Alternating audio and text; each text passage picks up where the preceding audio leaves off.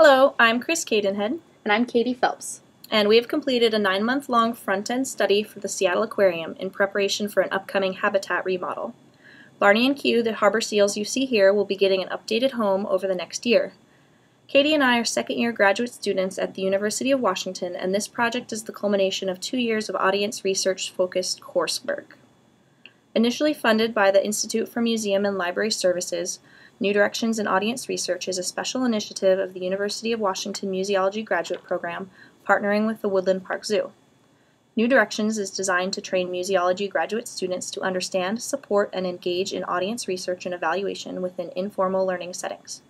A key component of the training is partnering with local museums who serve as learning laboratories where students work to conduct on-site audience research under the guidance of evaluation mentors and support staff. The Seattle Aquarium is located on the waterfront of downtown Seattle, Washington. It opened in 1977 and hosts approximately 800,000 visitors annually. The mission of the Seattle Aquarium is inspiring conservation of our marine environment. The facility includes 10 primary exhibit areas, which feature a variety of local and non-local marine animals.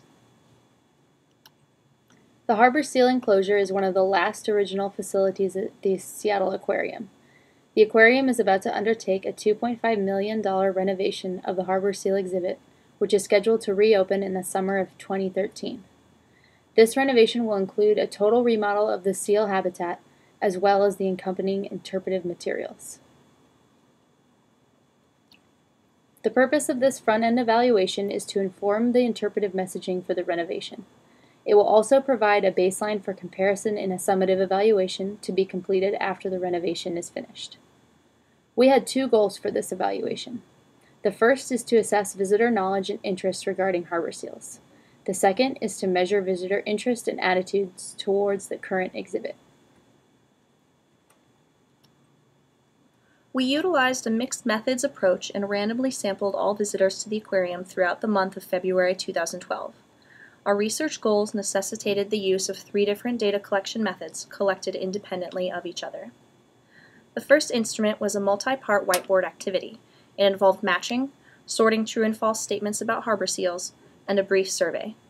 We discovered that many visitors were knowledgeable about facts that dealt with the local nature of the species, such as they are the most common local marine mammal, and that baby harbor seals are protected by law. We identified misconceptions about harbor seals as well. Most visitors were unaware of the wide geographic range that the animals inhabit, and many believed that this species had exterior ears and barked to communicate. Visitors matched seal names with photos of 6 different seals. 3 of the images shown were freebies, and most visitors got them correct: the Navy seal, Seal the Singer, and an elephant seal. About 2/3 of visitors correctly identified the harbor seal. The other third of the harbor seal guesses were matched to images of the fur seal or the sea lion. For the survey portion of this instrument, we asked visitors to circle which 3 areas of interest they would most like to learn about in regards to harbor seals. We provided them with 9 areas of interest. Harbor seal behavior in general, and the story of Barney and Q specifically, were circled most. There was also a lot of interest in the training and conservation of the animals. We used a timing and tracking instrument to identify 5 pathways which visitors took when passing in the harbor seal exhibit. Approximately 1/3, or 33.6% of visitors, entered the exhibit space from the Family Orca Center and stopped at both the inside and outside viewing areas. These visitors spent the most time at the exhibit, with a median time of 2 minutes and 12 seconds. The visitors that spent the least amount of time looking at the harbor seals entered from the Family Orca Center and stopped at the inside viewing area only. Approximately 1/3, or 31.2% of visitors, took this pathway.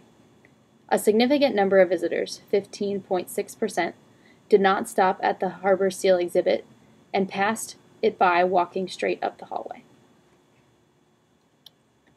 We asked visitors to reflect upon what they did in the exhibit space and why, by describing their actions on a map of the harbor seal habitat. Most of the visitors described where they stopped to view the seals. A majority of the stops were from inside the viewing space. This interview technique identified suggestions for exhibit improvement, including an increase in the visibility of the animals. It also illustrated that visitors are not engaging with exhibit signage and were in some cases unaware of the additional viewing opportunities on the Finger Pier. We reached several broad conclusions after conducting this study. The comments visitors provided and our observations of their use of the current space strongly support the need for a renovation of the harbor seal habitat. People engaged more with the animals when they physically saw Barney and Q and when they explored the exterior area. Also, they are quite interested in learning more about harbor seal behavior, the story of the aquarium's resident harbor seals, and how and why the animals are trained.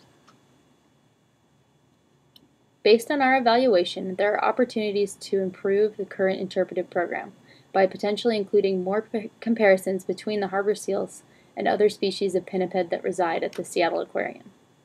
Since the aquarium is about to begin the habitat renovation, we also recommend that they conduct a summative evaluation when the renovation is complete, ideally in the winter of 2014.